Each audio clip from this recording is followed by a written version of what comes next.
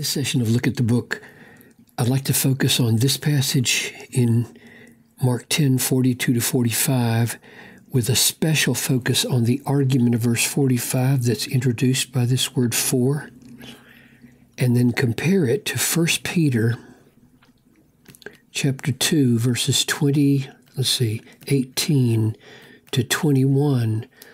And the reason for this is to show the relationship between Jesus and his teaching and the later Christian church teaching. Because sometimes people say the simplicity of Jesus was that he was just a wise and good Jewish teacher that inspired a great following, but the later Christian church messed it up and turned it into this supernatural atonement thing with a dying and rising Christ and a substitution and all that bloody mess on the cross. And I want us to see the relationship between Mark, where we meet this Jesus, and Peter, where we meet the later church teaching. That's the first thing. And then the second thing I want us to see is how Jesus, as a servant, relates to our servanthood. And that will lead us to how then do we understand the cross and what was really done on the cross. So, Father, as we tackle these three things and try to be faithful to your word here, would you open our eyes so that we see what Jesus actually accomplished and how it relates to our calling to live radical lives of humble service of others rather than selfishness. I ask this in Jesus' name. Amen. So Jesus is responding now to the desire of the disciples to be in one place of glory or another. And he says, Jesus called them to him and said to them, "You know that those who are considered rulers of the Gentiles lord it over them, and their great ones exercise authority over them. But it shall not be so among you. But whoever would be great among you must be your servant. And whoever would be first among you must be slave of all."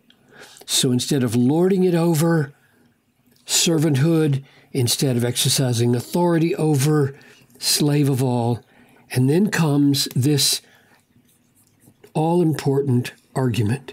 Because all of this is because even the Son of Man came not to be served, but to serve. And to give his life as a ransom for many. So what's the argument? There are two pieces. Here's the first one, and here's the second one. The first reason that we should be slave of all and servant of all rather than lording it over each other is because the Son of Man, that is Jesus Christ, came into the world from his exalted position at God's right hand, not to be served. He wasn't trying while he was here to get people to meet his needs. He was going to meet other people's needs.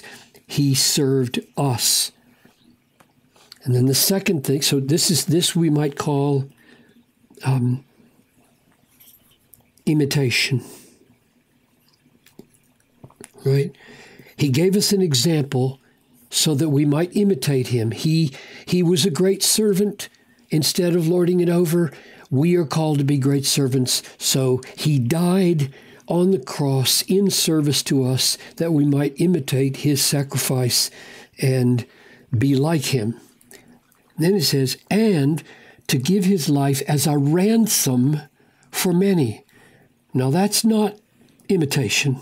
That's something we can't do. This is done for us. This is, you could call it atonement or substitution or ransom is what he says. or reconciliation, meaning when this ransom is paid, when our debt is paid, we don't have the wrath of God against us anymore. We don't have guilt anymore. We don't have hell looming in front of us anymore. In other words, this ransom paid for us rescues us from our horrific condition of being captive to sin and judgment under God's righteous wrath. So two huge things were achieved by Jesus that make us servants of each other. One, he became an example for us. He didn't come to be served, but to serve, and that's what we're to do.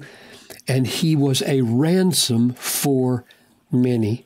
Now let's go compare this logic and this double argument to what Peter made of it years later in teaching the churches.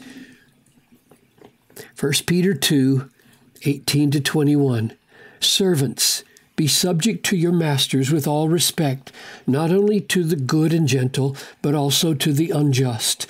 So he's calling servants to be real, humble, submissive, supportive, sacrificial, self-denying servants. For this is a gracious thing when, mindful of God, one endures sorrows while suffering unjustly, like Jesus did. For what credit is it if when you sin and are beaten for it, you endure? But if when you do good and suffer for it, you endure, this is a gracious thing in the sight of God. So he's calling these servants here to take a lowly, humble, submissive, suffering, enduring position and serve rather than get their back up, which they have a right to do on human terms, and humbly serve their masters, even the unjust ones. And then here's the argument. 4. And my argument is, what I'm pointing out is that 4 is the same as this 4 right here. For even the Son of Man came, supporting our being servants rather than lording it over. 4, to this you have been called, because Christ also suffered for you, leaving you an example that you might follow in his steps. So there we have imitation. Leaving you an example. So clearly Christ suffered with a view to show us how to live our lives. And that's what a lot of liberals who don't believe in the supernatural think Jesus did. That's all he did. Jesus was a great teacher, a wonderful example, and we should try to live lives that imitate Jesus. And that's a half-truth, because here's the other piece. To this you have been called, for Christ suffered for you, not just like you.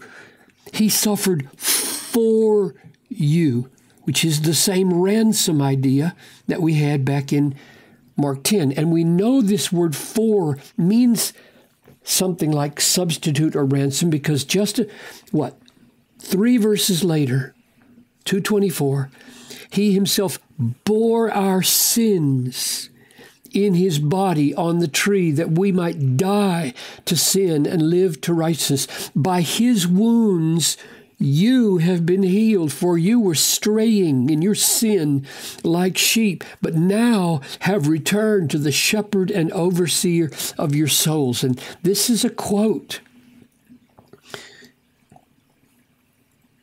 By his wounds you have been healed is a quote from Isaiah 53.